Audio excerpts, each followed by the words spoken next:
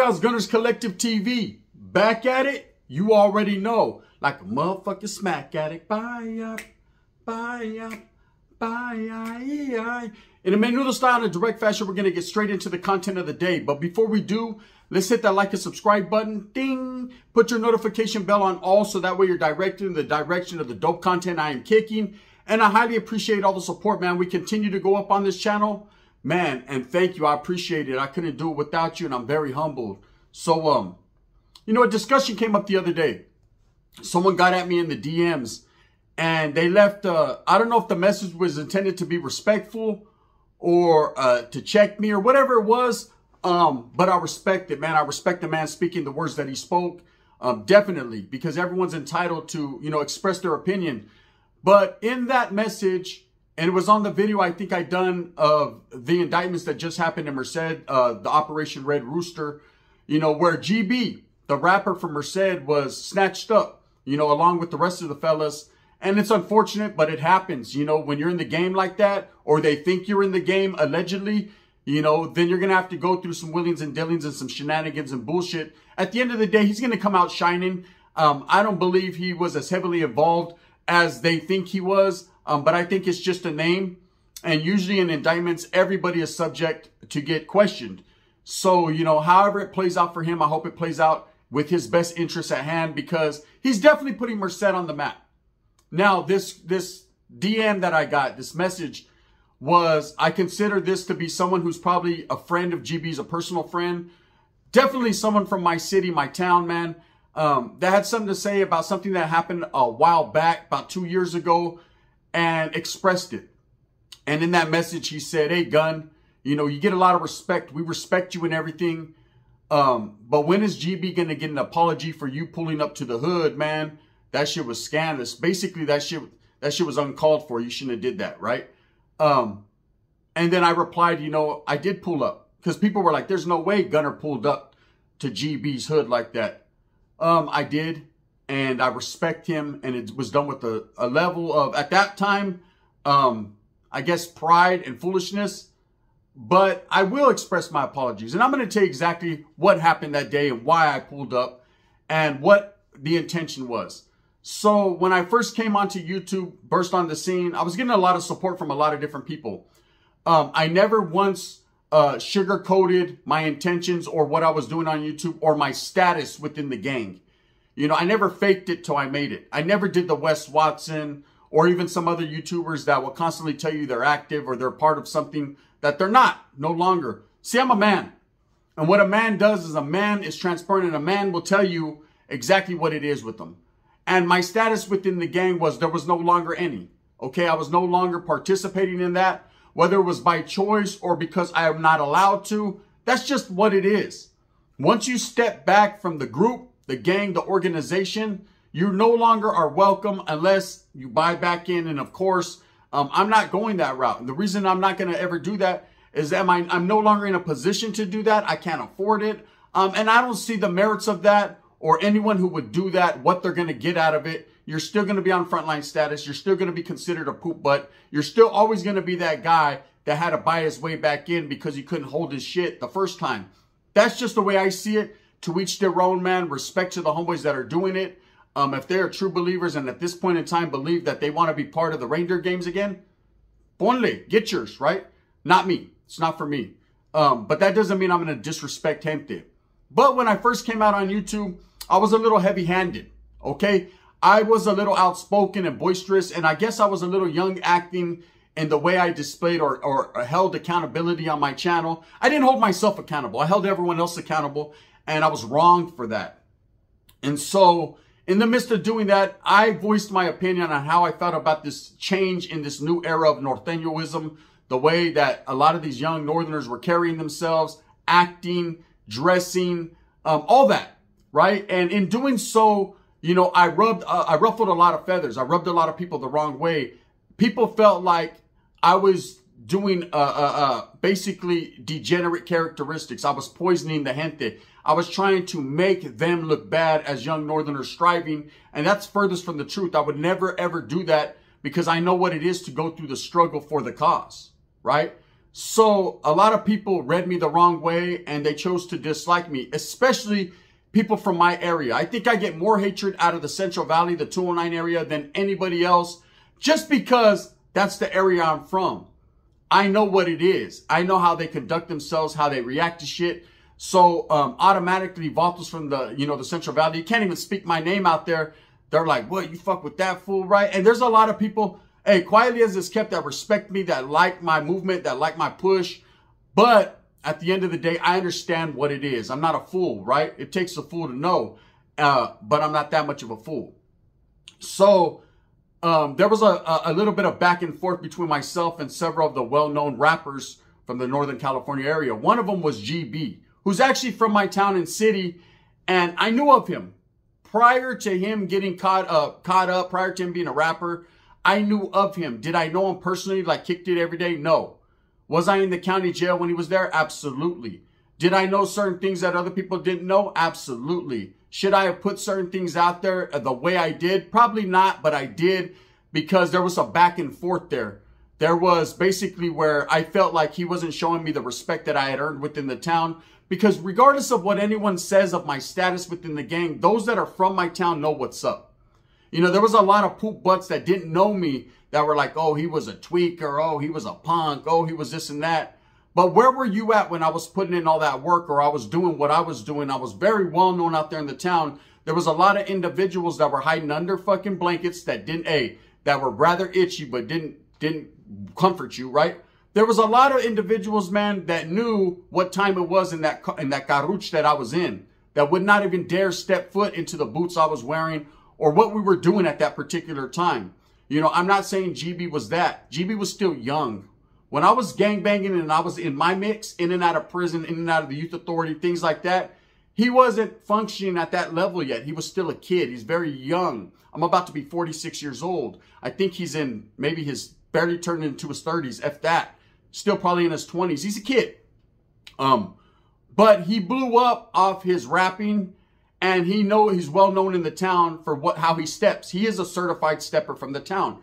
I'll admit that. I respect it, When he first started going at me, we were going back and forth, and I don't know who started it. I'm not here, but I'll take the blame, man, and I apologize if I ruffled feathers, like I said, and I'll apologize if I was the one, man, to instigate the bullshit, or if I was the one to be put in a position where people felt like I was instigating it. I truly wasn't trying to do that. I wasn't trying to disrespect the gente or the youngsters. And I'm not doing this out of fear or I got checked or someone. I'm doing it because it's the right thing to do. See, I'm a man. And you change as you get older. And you realize the error of your ways. And sometimes you have to double back to clean some shit up. And to express a respect that I've always had and let people know exactly what it is. So I apologize to GB. I apologize to any of my homeboys that felt like I'm trying to play shit out of pocket. Those who really know me off camera and know what it is. And I think it's a lot of the shenanigans and the skits I do and a lot of the things people think are JCAT activities that they feel like, damn, you're from our area, Holmes. You're from the 209. You're making us look bad. But I'm really not. See, I'm lightweight in my own way, putting us on the map, doing things that others are scared or will not do or have not done yet. Right? And GB is the exact same way. He's using his rap talents and his skills to put the town on the map. There hasn't been very many people out of Merced. I think I can name 3 out the town, maybe 4, that have really put it on the map. One being, of course, that guy Dope as Yola, who has a banging podcast. I watch it from a distance. He's, representing the town well. Myself, there's no doubt about it. GB, the rapper. And, of course, Paperboy, the rapper, because we're trying to do the itty-ditty because we want to, right? A lot of people don't even know he's from the city of Merced. And I actually had interactions with him personally. I've told those stories. But, when I was beefing or going at it with a lot of people, man, I felt that I had to clap back. I felt that I had to, go above and beyond to show I ain't no punk. See, once that's instilled in you and you always have that, it's hard to let that go. It's hard to be walking down the street and someone kind of look at you and they're mugging or they got some chip on their shoulder. The way I grew up, the way I was laced, it's hard to say, just turn around and just let it go. See, nowadays I could do that. Nowadays it's whatever, man. Call me what you want. Think I'm a punk or a sucker, bro. But just don't find out, right? Let's just not take it there, bro. I'm just going to keep on pushing. I'm not going to listen to the noise. I got my own shit going on. I got my children. I got my rent to worry about. I got so many other things, man, than to worry about if a guy's fucking looking at me sideways. It is what it is. There's always going to be people looking at me sideways, and their old ladies are always going to look at me sideways too. And that's just how that's going to be, right? But I've grown up, and I understand that, you know, there's a lot of people that are on a different level of life, and they might quite possibly not are in the same fucking, you know, level that I'm in as far as I'm on my man energy, right? I just got priorities and things to take care of, and that's what I'm focused on. You know, I'm not focused on the gangbang, and I did that. I lived that whole life in that era, and I could tell you I have nothing to show for it but battle scars, battle wounds, and a whole bunch of war stories, right? Albeit, man, those war stories have been good to me, telling my stories on YouTube, whether you believe them or you don't. That's up to you. But people in the town that know me know what it is, right? There's no doubt. That's why that guy prefaced that with, a lot of us respect you, your get down, because they know what's up. Just like I know what's up with them, man. There's a lot of love there. You know, it's just unfortunate that politics and what's going on now in our lives, we can't show that like we once did. That canalismo is lost when it comes to me. But I understand that, right? And I'll never forget it. You know, I had a lot of good times and a lot of bad times. It just is the part of the game. So GB, we were going back and forth, and he actually, I think it was an album cover or a song cover where he was posted in front of Mac Park. Now that's his neighborhood. Now let me explain. I was around when his neighborhood was started. I've told that story before back in the days, exactly who started his neighborhood, how they started it, and how the interactions with my neighborhood where I was from, you know, there was just a lot. It's basically like one neighborhood split into different sections, and how some of our homeboys decided to go on their own and do that. And they did that. And it's blown up over the years, whether it be because of the work that they're putting in, how they're holding it down. You know, it's a younger neighborhood, meaning that there's a lot of youngsters that get involved at that level. And then eventually some of them, back in the days, used to basically get into my neighborhood. It was kind of like the stepping stone into my neighborhood, right? Not that they were a AAA, a minor leagues to a major league. It was nothing like that. They grew up to be very major. Okay, a lot of these youngsters stuck with the boys, and they represent well in the town. Now they're starting to get their own indictments. Now they're starting to be focused on by the feds. Now it's getting ugly for them. So they're going to understand exactly what we felt for years, you know, in my neighborhood. But I knew GB to be a boy, allegedly, right? And what his get down was. And albeit there was always that level of respect there, I just felt I had to grit my teeth and not show it because, you know, I felt like these guys were disrespecting me because they called me a DO and you're fucking, all your bullshit stories don't count and you ain't nothing. And that's a hard pill to swallow when you're in the town. From where I'm from, you know, Merced, we're not a very big town, and everybody knows everybody. Everybody knows who's put in work. Everybody knows the history, or you should. And my name is engraved in that history wall. No matter how you try to chisel it out, homie, you're going to need a deep chisel. That's just how it is. You know, and there's a lot of homeboys that have done fell off. A lot of homeboys that have done backed up for whatever reasons. But one thing no one could ever say, man, is that I was out there fucking pointing fingers at everyone, bringing the hood down, getting people indicted, doing all that. I never did anything like that. You know, hey, I went to prison, man. I didn't like what I seen. There was a bumping of the heads. There was a red on red, and I'm out, right? And that's just how that is. I'm on the outside looking in, okay? And now I got to look over my shoulder like an oldies song. But that's fine. I can get with that program. I've been doing it for 10 plus years now. So it's going to be like that. I did that prior. I'm going to do that after. You know, when it comes to GB, we started beefing. And then there was a song that was put out called War by the group Red Alert. Young Iggs, Acito, Babyface Wood, I believe, was in it. Rico Too Smooth. And, of course, GB. And in his line, in his part of the song, it was taking shots at me. You know, there's a lot of people, nah, bro, you're trying to take the credit for that. No, it was. Straight up, I've been told by people close to his camp, homies that still fuck with me, and it just was, right? Because he was feeling some type of way because he felt that I disrespect him. But I think it was a lot more people instigating the shit, trolls, other people that were basically hating because we're from the same town. They used to be like, oh, bro, GB ain't shit. You're the one putting on for the town. Or, man, GB's putting on, why are you trying to steal his shine? Or this, and that. Hey, homes, we just happen to be from the same city and we rock like that. It's just what it is. He does music, I do YouTube. it be like that sometimes. I was never against him. Hey, quietly as it's kept, he's from my town. They know how we rock. I'm always with them, active or not, right? No questions asked. But I felt it disrespectful. So he did a song or an album, and he showed a picture of Mac Park. Now, there's a substation in that neighborhood. And you got to understand, I've been going to Mac Park. I used to sell dope in Mac Park. I used to function out of Mac Park. It's right outside of my neighborhood. It's basically the west side, right off 12th Street. I used to be over there on Buy Rights. All these songs that GB talks about, eating at Buy Rights, you know, which is now like a Chevron, and he has it tatted on the Buy Rights. That's our old school hood store. We have the Dead End store. We have Buy Rights. We used to go get the hot link at Buy Rights. We used to post it right there at Mac Park with the old school brothers, the McNamara Lynch mob selling dope, man. It was so dope infested and so gang related back then. You're going to find red paños and crack fucking everywhere, right? Just look around. So it got so bad there. And this is pre-Ghetto Boys. This is pre the establishment of their hood. Their hood started in the early 90s, right?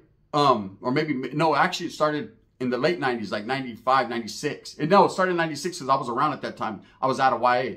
So, true stories, right? What happened was there's a substation that set up shop right there, a cop station. And GB had did an album cover where he took a picture in front of the substation, basically letting them know, like, we out here, bro. Ain't nothing gonna stop it, right? Basically a slight diss to the Merced Police Department, letting them know just like, hey, we're so hood, they had to put a fucking cop station in our hood to shut the shit down, and the shit's still rocking, right? When he did that, there was a lot of disrespect going on. And I think a lot of it was fueled, like I said, from outside noise and from people talking shit one way or the other, saying that I was talking shit about him and vice versa. When GB was just on his making music, setting up his store, his shop, whatever he had going on. And I was more so on trying to get my channel established. And there was some words spoken back and forth. There was some shit put on Instagram that I seen that I felt some type of way. My pride, my old school mentality kicked in. So that particular day, what this incident this guy's talking about me pulling up to GB's hood, it wasn't like people think. I didn't pull up looking for GB to fight or to assault him or to do some bad shit, right? I was cruising through the area. I was chilling at the homeboys in the Bay. We were in the Bay. We took a little ride down south, Southern California, LA area. We happened to be on Highway 99 cruising back through Merced. And the homie was like, damn, bro, I've never seen your neighborhood. I hear you talk about it, do spills on it. Let's cruise through there. Well, why not, right? So we went through my neighborhood and didn't see too many people out there. It was daytime, man, not early in the morning, probably middle of the afternoon. People are mowing lawns and doing their thing. It was summertime, about June, right? A couple years ago. And we cruised through, and I'm showing them, hey, I grew up right there, Holmes. This is the homeboy's house. This is where the homeboy grew up. That one story I told happened right there. This is the hood. And then as we're coming back, he asks me, hey, where's GB's neighborhood at? I said, shh, let's bend a couple corners. I'll take you. It ain't too far. So as we're pulling up to his neighborhood, I see a whole bunch of paisas playing soccer and doing what they do, you know, at the park. There's some families out there. I'm sure there was some homies in the area. I didn't notice, right? I wasn't tripping. I wasn't on that time. So all of a sudden in my mind, the spiteful way of thinking, the bullshit ways that I was thinking at that time, I was like, look, I'm going to shine on these cats. I'm going to go in front of the substation and flick it up and take a picture just like GB did to show him, not that I was in his neighborhood posted up, but to show him, man, it ain't shit. That motherfuckers ain't really out there pressing like you're saying. That's how I felt at that time, right? Now, there's no disrespect to the boys because the boys are about the business. As you can see, a lot of them got caught up in the Operation Red Rooster, right? So there was no level of disrespect when it meant to the neighborhood because I've always liked them guys, right? It was more so a personal thing with GB. If you could do it, I could do it too. You're not the only one putting on for the town. And so I did it. I took the picture, I posted it up, and a lot of people felt a certain way about that. You know, and there's a lot of people, let's take 6ix9ine, for instance. He'll run up in a neighborhood at 2 in the morning, take a picture and say he was there. This was the middle of the afternoon. I wasn't hiding. I just got off the truck, took the pictures real quick, jumped back in the truck and got to pushing because I ain't stupid, right? I wasn't out there hunting, looking for him, trying to cause chaos or controversy. That wasn't it. But I did get back home and I did post the picture, high-siding like, hey, homie, I was there. Now what? Okay. That I apologize for. I apologize for 2 things. First of all, going into a neighborhood because that's disrespect to them. They didn't deserve that. They had never done nothing to me. If anything, I had a lot of homeboys and continue to have a lot of homeboys from the boys that I respect to the fullest. Second, I shouldn't have acknowledged GB's disses back and forth. For one, I know now that it was outside interference. It was basically chosen people pumping it up. See, I didn't realize that at the time, and I'm sure he didn't either. I was still new to this, so there was a lot of things that I wasn't understanding, and I thought, you know, showing off and acting tough and wearing the jewelry and doing all that was part of the game, when at the end, man, it has a reverse effect. It makes people not like you for the person you are, because you're faking it. You're trying to be someone else, or trying to show like you have more than them people. And that ain't cool, man. Trying to high side and shit like Wes Watson does, you know, showing the mansions, the Lamborghinis. That's cool, bro. Enjoy the fruits of your labor, or the fruits of other people's labor that they've given you. But don't ever try to high side on the little people or the people that don't have it, man, because ain't nothing little about this shit. Hard workers are my heroes. People that get up every day and go out there in the trenches and really get it. Not gang banging, not rapping, not YouTubing, but people that are out there really striving. That's the gente that I fuck with. That's the backbone of the people that I do this for, right? So when the homeboy brought this up the other day, that I owe an apology, I don't owe anyone nada. Okay? I don't owe anybody nada. I made sure of that, homes. I don't borrow nothing from anyone. I don't live off anyone else's shine. I try not to owe anyone anything. The blood I've spilled, my blood that's been spilled, Holmes. You know, do I feel like it's something's owed to me for it? Charlie, Holmes. I put myself in those positions. But as a man, I will apologize, because I made some stupid moves, some mistakes, some things I shouldn't have done. And I'm not doing this again out of fear, or because I'm scared of retaliation, or, you know, someone's going to come in my front yard and take a picture. None of that means nothing to me. What does mean something to me is, as a man, letting people know I was wrong, you know, and not being afraid to admit that. You know, GB, from everything I've heard, is good gente. You know, he's a solid homie. He's doing his thing. And he should never be brought down by someone that's no longer in that life, because I don't understand what that life is nowadays. See, the life has changed. When I was part of that life, when I was doing my thing, we had certain rules, regulations, politics that we adhere to and follow. Things have changed since then. Okay, not much, but slightly, and slightly enough for me not to understand some of the things these youngsters are going through. You know, when I first came out, like I said, people might have took it as, misconstrued it as I was hating on the young Northerners.